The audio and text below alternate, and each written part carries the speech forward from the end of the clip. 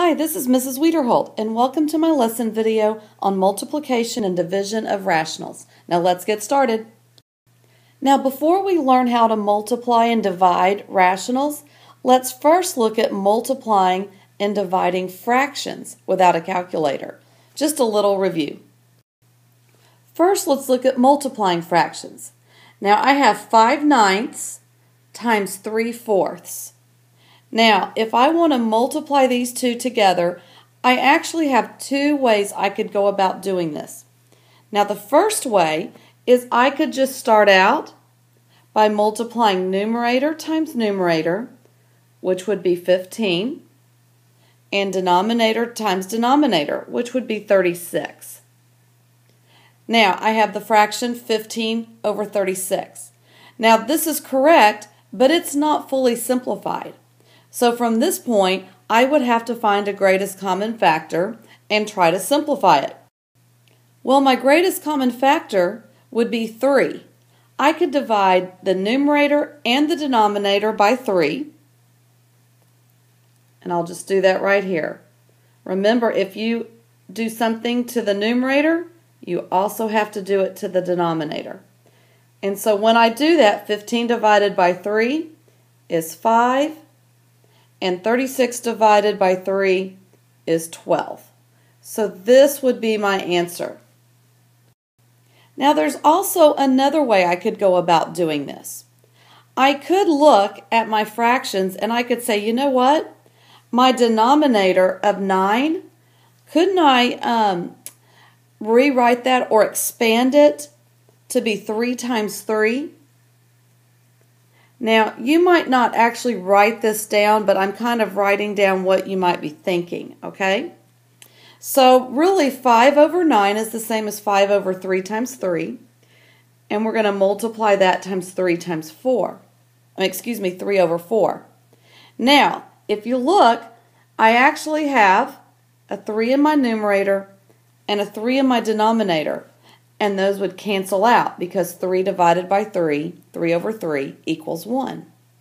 So now that I have found a factor, a common factor, and have canceled it, now I can go ahead from this point and say numerator times numerator, which is 5 times invisible 1, which is 5. And then in my denominator is 3 times 4, which is 12. And so I get the exact same answer. Now I'm showing you the second way because really this is a lot like how we are going to be multiplying and dividing rationals. So I want us to look right here. What did we do? Well, if we look at this second method that I showed you, we cancel the common factors from the numerator and the denominator. That's what we did here.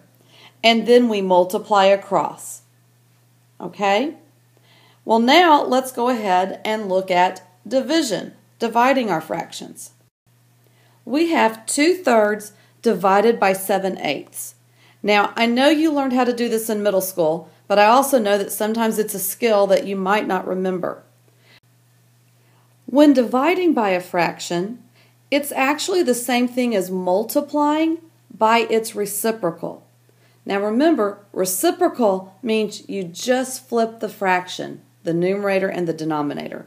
So let's take a look at what that would look like. I would have 2/3,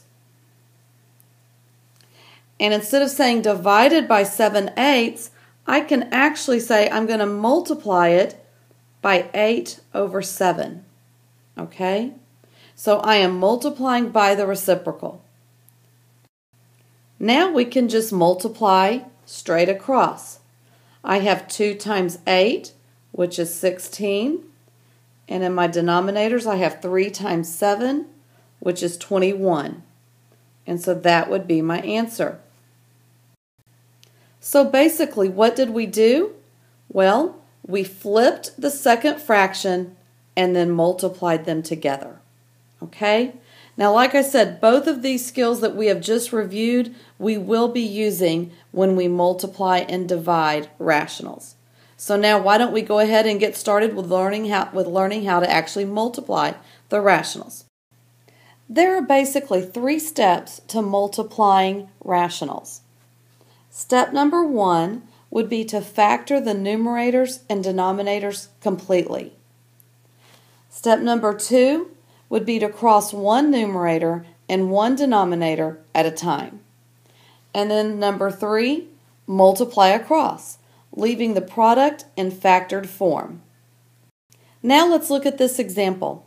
We have x squared minus 9 divided by x squared plus 7x plus 10 times 4x plus 8 divided by x squared plus x minus 12.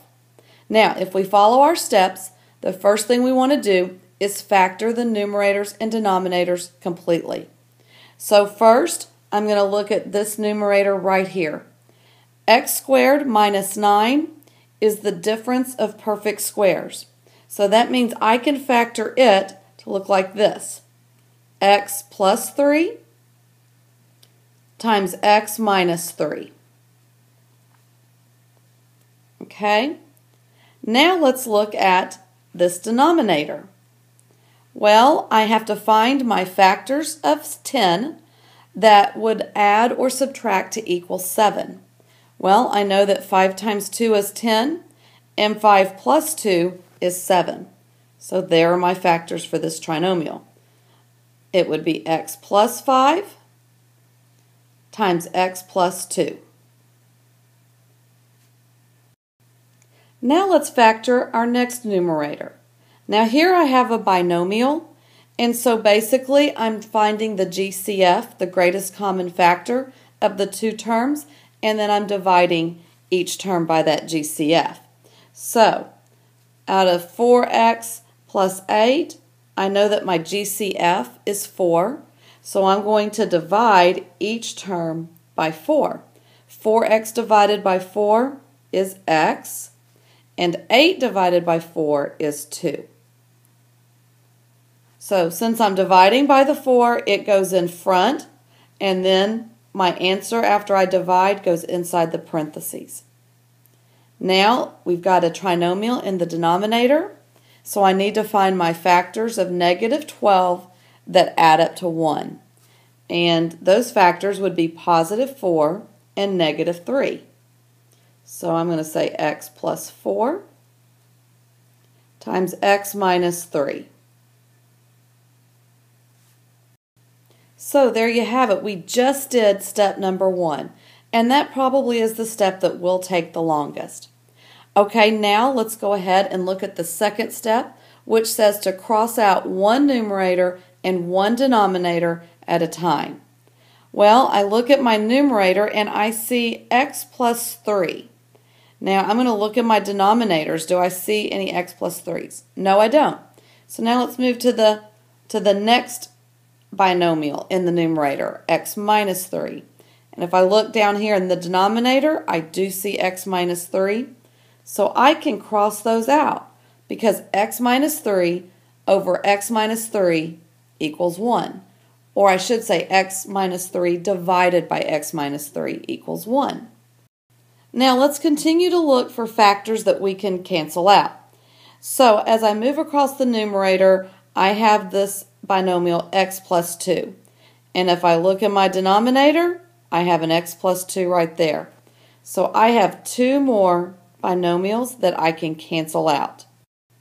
Now at this time, if you look, there's nothing else, there's no other binomials that I can cancel out. So now I'm ready to multiply across, which is step number 3, and then leave the product in factored form.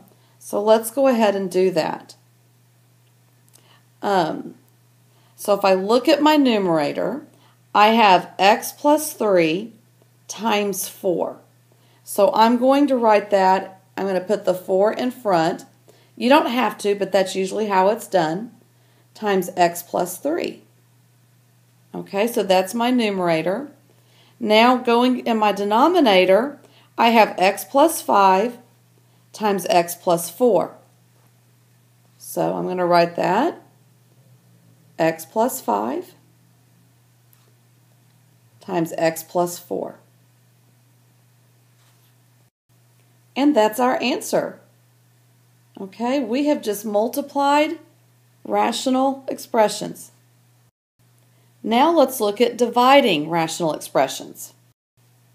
In the two purple circles, you see the two different ways that division problems are expressed. Now, let's look at the two steps. Number one, you take the reciprocal of the divisor and change divide to multiply, meaning change the division symbol to a multiplication symbol. And then the second step is to follow your multiplication rules. And what are those rules? Factor completely, cross out what you can, and then multiply across. So now let's look at an example. We will use the example of x squared plus 11x plus 24 divided by x squared plus 4x minus 32 divided by 4x plus 12 divided by 8x minus 16. Now, my first step is to take the reciprocal of the divisor and change the division symbol to multiplication. Okay, this is my divisor right here. So this is the one I'm going to flip. That's what taking the reciprocal means, is to flip it. Okay, so I'm going to do that, and instead of writing everything over, I'm just going to rewrite the divisor. So that will be 8x minus 16 over 4x plus 12. So I'm actually going to cross this out now. Okay? So now do you see how I have a multiplication problem? Now we are ready to follow our multiplication rules. So let's look at this numerator right here. And I need to find the factors of 24 that add up to 11. Well, those factors are 8 and 3. So I'm going to factor the numerator. X plus 8 times x plus 3. Now let's look at the denominator. I have to find the factors of negative 32 that add up to 4. Well, I believe that would be 8 and 4. Okay? 8 minus 4 is 4. And 8 times negative 4 is negative 32. So I'm going to write that. And I said, what did I say? X plus 8 times x minus 4. Okay, so we've just factored the first fraction. Now we're going to factor the second one. Now, it's a binomial, so all I need to do is find my greatest common factor, and I need to divide by that. So, 8 and 16, my greatest common factor is 8. So, 8x divided by 8 is x. Negative 16 divided by 8 is negative 2. Now I'm ready to factor the denominator. My GCF is 4. So I'm going to be dividing each term by 4. 4x divided by 4 is x, and 12 divided by 4 is 3. So I've just factored it completely, and now I'm ready to cross out the numerator and denominator that would cancel each other out. So if I start at the beginning, I see I have a numerator of x plus 8. I also have a denominator of x plus 8. So I'm going to go ahead and cancel those out, cross those out. Now I'm looking at my next binomial in the numerator. It's x plus 3.